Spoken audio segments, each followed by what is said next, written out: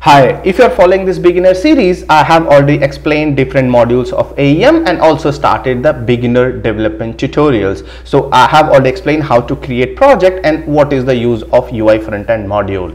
As part of this tutorial, I will explain what happened when you deploy your code base or new project to AEM, what things change, which module goes where, and how it works at a higher level. As part of this tutorial, we'll see at a higher level, and in coming tutorial, we'll see these concepts in detail in different tutorials.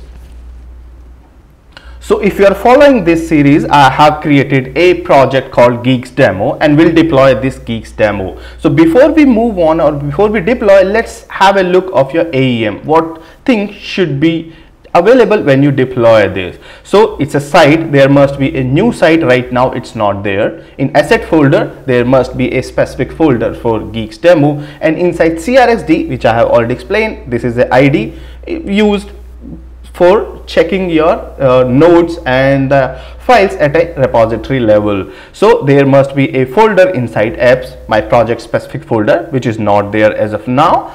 There must be a folder for the configurations. In conf, it can be cloud configuration, it can be context aware configuration, and workflows also goes here.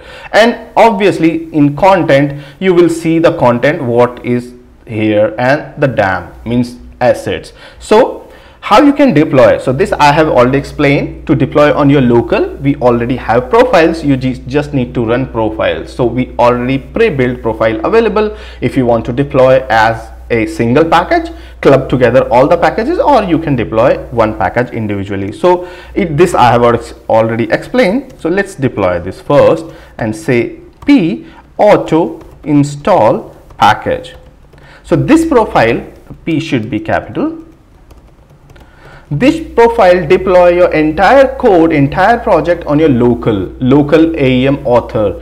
It does not identify whether it's author or published. This profile only check what is the IP, means it's running on your local, and what is the port. So these things have been defined in properties in the project, which I have already explained. If you are running your AEM in a different port, so you can change port either in properties in code base, or you can override here using -d option.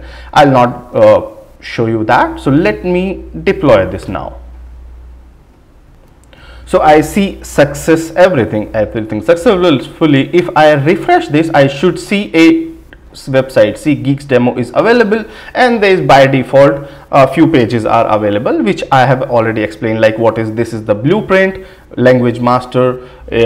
If you have multi-country site where you have to use live copies and language copies, there already detailed tutorial available over this channel. I'll leave a link there.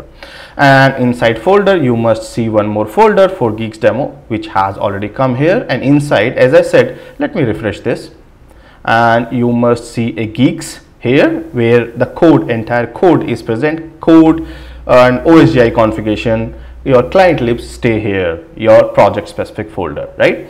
And you must see inside conf, let me refresh this, there must be one more, see the GEEKS demo, and where you contain different cloud configuration, context aware configuration. Your template also stays here, editable templates, and obviously the content should have the site, which is I have already see. This is the replica of this here, right? It's added, and you must see inside experience fragments also, you must see a folder here. You see the GEEKS demo, basic experience fragments have been created. And in content, some basic or demo pages have been created. This is my language master, basically blueprint. This is for if you are using multi-country sites, then you have to use live copy and language copy. That's the different story. If you open this page, created page, and add it, you will see some components are already there. So a skeleton has been created where you have all the things what you need to write your own custom code. You did not write any code till now, but still you have a project ready. So you can create a page as well. Click on here, create page, let's say, and the template is also available. So let's create, let's say, home page, right? Create and open. You see few components are already here. It's a title, and this is navigation bar and footer. If I try to add any component plus this sign, you will see the components here. You will see the group name GEEKS demo -content. I did not create any component as of now, but I still see few components in my project specific group. So where these components are coming from, right? I did not write any code, right? So let me create a component called button, right? Button, and edit this. So I added some information to button. Don't worry about this, what this button is doing. We are talking about the structure. Save it. So you see the button has been created now. Button has some functionality. And if I go to view as published, so this is author mode. You can check these component as a published mode, means how the component will look like to the end user. So if you open here and you will see the button, right? You can click that button and it's going to home page because I authored in this way. But important point is from where these components are coming. I did not write anything. And so what happened when you create project, there are some components available to you.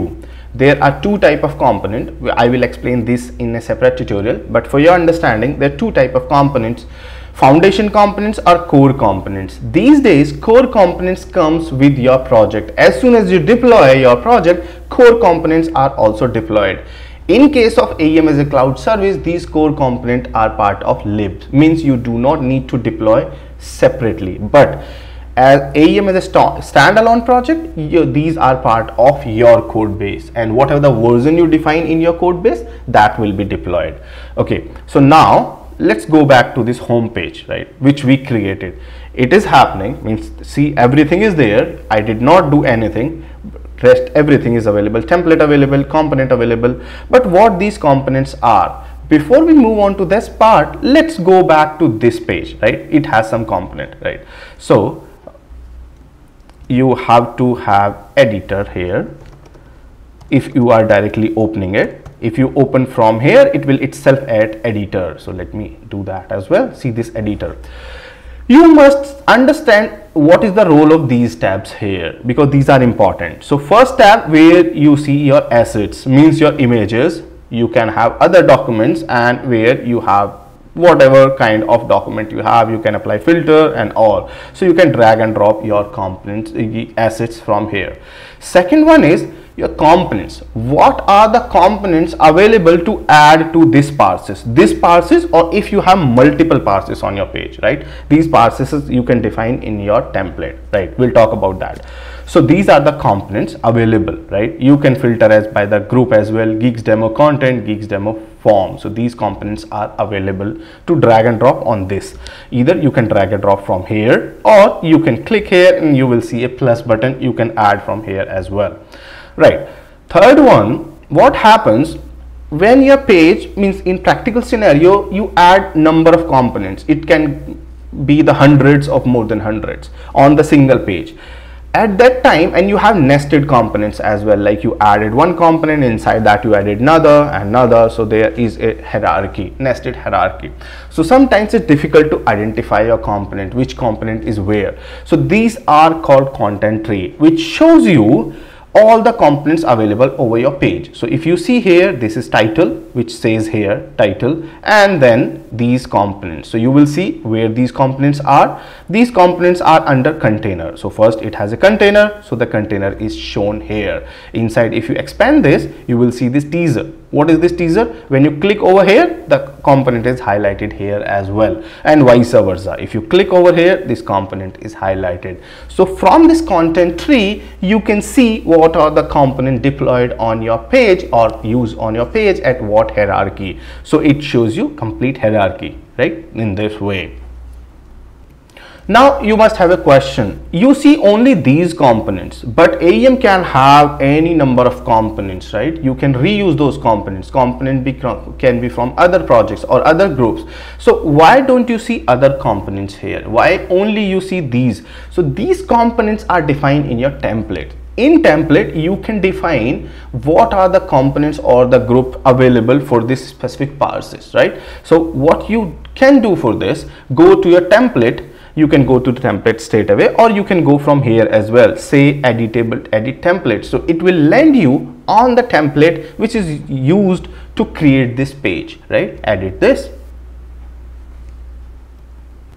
So I landed on this template. So what you see, this is the parses actually. This is the container what is being used there. If you come here and see the page, not this one, okay, this is basically a container. Inside container you have this, right? So where my template is here, click on this and you see this is called policy. We'll talk about this in coming tutorials. As part of beginner series, I have already explained what is policy. Open this and you will see here allowed component. What are the allowed component for this container? And this container contains this parses. So you will see here it says these are the component. Either you can check entire group or you can select individual component. So let me add my other components here. Where are those? AEM GEEKS. Let me add these as well. I selected those and say okay. Now if I go back on this page and refresh this and again go to the content tree, here you will see number of components available now. Now AEM GEEKS components are also available. You can verify from here as well. Click here. Now you will see this one, GEEKS demo, and see AEM GEEKS content is also available. So that way you can define what are the components available for a specific parses. You can enable those using template in case of editable template. Now let's understand from these components are coming from your project specific component, even you did not create those. So if you go to the CRXD and go to your apps and specific folder here and go to the components, you will see number of components created here. But let's say the example of button only, because we use button. So if you click on this, there's no file available, nothing is here. You just have only node. So from where this functionality is coming? So for this you will check a property called sling : resource super type. So this property, you will see this property basically define from where the functionality is coming, because this is called inheritance. We'll talk about this property in detail in coming tutorial. So that's why we used to call these components as a proxy component sometime. Proxy component means these are just proxy of core components. So this is the proxy of my core button component, core button v2 component, right? So this is called proxy component. This is not a standard term, but this term is being used everywhere. So just understand concept, not specific word. So what happening, if you see here, this is my, you will see a path here, but what is this path? Okay, this is called core WCM. But if you check, every path inside must be here, either starting from apps, libs, whatever these paths are. So what happened, core means this is called relative path. So how AEM works, I'll talk about this in detail. AEM first search this path in apps, this folder, because this is a user defined or project defined functionality is here. If it doesn't find here, then it will go to libs, right? So this is the standard term. First it will try to search here and then it will go here. This is true for your functionality, not for content. Again I'm saying, let's say it try to find, if you give a relative path, so it will first come here and then go here in libs if it doesn't find in apps. So what happened, let me click this again. What happened, it will try to search in apps core WCM component. So let's check whether it's available. So core is here, WCM components and say buttons, and here is v2, and you will find a button here. Now you will see the entire scripts or the sightly or the dialogue, everything is written here. So the entire functionality is being used from here. Whatever you see here, this is just a proxy node, or we can say proxy component. The title of this will be whatever is there in your node, your component, right? But the functionality is coming from the core components. And why? Because of this property. This property is used to inheritance in AEM. We'll talk about this. So same way other components are also work. These components are called proxy components, but these are pointing to the core components. So that's why whatever the functionality a core component has, those are available for your project.